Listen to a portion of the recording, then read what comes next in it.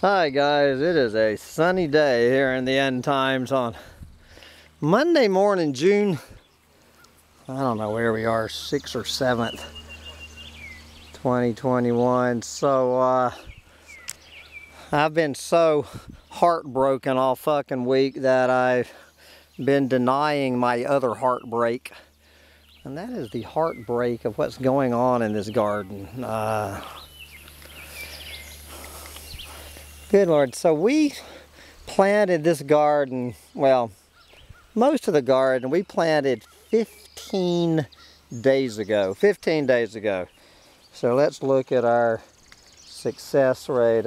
Now the spinach is pretty good. We have about 50% of the spinach has come up. I'm going to give it a few more days before overseeding. Maybe 50% of the spinach is up in 15 days. Okay, the cilantro. We planted probably 50 cilantro plants. We have had exactly 0 germinate. We have a 100% failure rate on the cilantro. And then the goddamn cucumbers. We planted 42 cucumber plants. 15 days ago. And a total of 3 of them. 3 out of 42. 39 out of 42. Whatever that math is. They're fucking cucumbers. Now, there's a chance that the cucumbers did sprout and then something, most likely a slug, came and ate them. Which is what is going on with one of the saddest stories. And this is these pole beans, you know, that I built this frame for. This line here, guys, should be a solid, unbroken, beautiful green line. And these guys are getting absolutely hammered by these damn slugs at night. For some reason they're not down here at the very end. So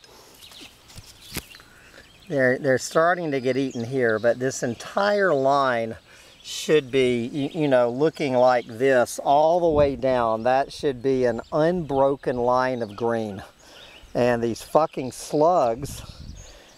So I tried the old trick. We tried the trick of putting boards down and hoping they would just climb under the boards, you know, when the sun started coming up. But apparently what they're doing is just going under the weed cloth.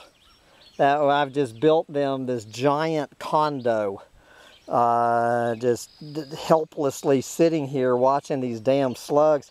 I'm going to try the beer bait traps and see if they drown in the beer. Good Lord, we're turning on our drip irrigation for the first time. This is one of the cucumbers that actually sprouted. So the drip irrigation seems to be working fine. Cornfield looks fine. Good looking cornfield coming along. Now, okay, over here, the biggest tragedy is these ambrosia cantaloupes, but even goddamn yellow crookneck squash. I planted the first 6 holes of these, so 3 of these. So I planted 18 crookneck squash seeds, and it looks like 1 on the very end. We had, no, here's the second one. No, wait a minute. Ah, shit. I see the slug slime on that crookneck squash. So I don't know. It could be that these things are actually sprouting and the slugs are eating them. The other thing, and the other tragedy, probably the biggest tragedy, are my ambrosia cantaloupes, which are not cheap. I don't know, I see the guy here, he came out in the last 20 minutes, so maybe I'm freaking out too soon. I ordered some more, so those look good, and they're getting their little drip irrigation on them. So we planted 30 ambrosia cantaloupes, counting the one that hatched in the last hour. We have 1, 2, 3, 4, 5, 6, 7, 8, that was 9. We have 9 out of 30 of the ambrosia cantaloupes. Now these little tomato plants, these 45-cent tomato plants are looking fantastic. Not so, I don't know, the peppers, which I got at the same place as the tomatoes, also for 45 cents. They don't have real good color. I don't know why those tomatoes have such good color. It looks like the 2 Florida tomatoes that I kept are actually might have recovered. So unbelievable. Might actually get that. Potatoes are doing great. Onions are doing great. Garlic is doing great. Oops. You have to put together a line. If you do this drip irrigation, you have to check. I don't want water all over my camera. You have to check your irrigation lines. Ugh, Lord. Get on there, you fucker. It does not want to go on there. Is that gonna hold?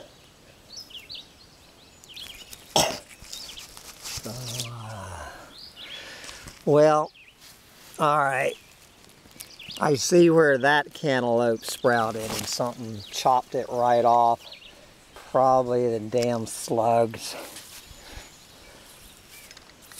What else are our failures now? Goddamn sunflowers. Sunflowers we planted 15 days ago. Planted sunflowers, not a sign of a sprout. We have a 100% failure rate on the sunflowers. I mean, you can just drop sunflowers on the fucking ground and they sprout. We have a 100% failure rate on the zinnias. Now, there's a chance the zinnias are still coming up. So what happened after we planted? So we planted on a Sunday, on this beautiful day of planting. And then what happened 3 days, is it 3 or 4 days? On the 4th day after we planted, we had that bout of midwinter weather. So at this critical time, on day 4, you know, the temperature dropped like 40 degrees.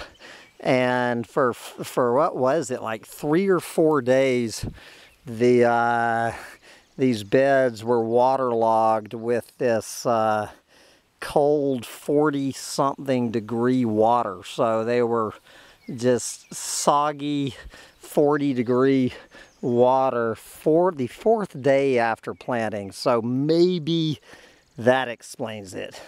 Maybe because of that cold snap at that critical juncture. I don't know, guys. I have never had a garden in New York, of course. Now I did have a huge garden in Eugene, Oregon for 2 summers, which was absolutely beautiful.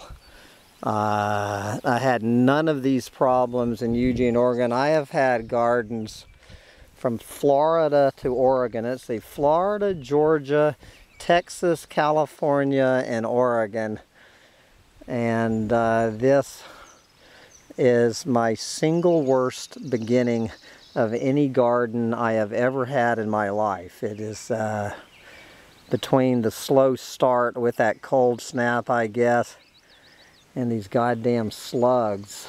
I give myself, if I was grading myself in a master gardener class, I would be giving myself a C-. Corn, tomatoes, potatoes, onions, and garlic. I give myself an A on them, I guess, but everything else is just fucked. But anyway, we shall see. But right now, I am failing as one more thing. So let's see, what have I? I've been here a month. Let's see, I've had the woman I love reject me. We have not had one person make a reservation at the hip camp. We have not had one reservation. When I did that hip camp down in Florida, I'm pretty sure it was the first week we put that thing in. We started having reservations. A month after we started that, you know, we were jamming at that hip camp. Not one single human being has made a reservation, you know, a real reservation at the hip. The hip camp is a 100% failure. My love life is a 100% failure. The garden is a 50 to 60% failure. I am really manifesting up here at Bugs in a Jar Farm. Anyway, no wonder no one has come to visit over here at Bugs in a Jar. The bugs are curling up and dying on this hot summer day, but we shall put in new seeds. I have overseeded the pole beans, and I've overseeded the cilantro, and I'm getting ready to overseed the cucumbers. Let's see, I overseeded the squash.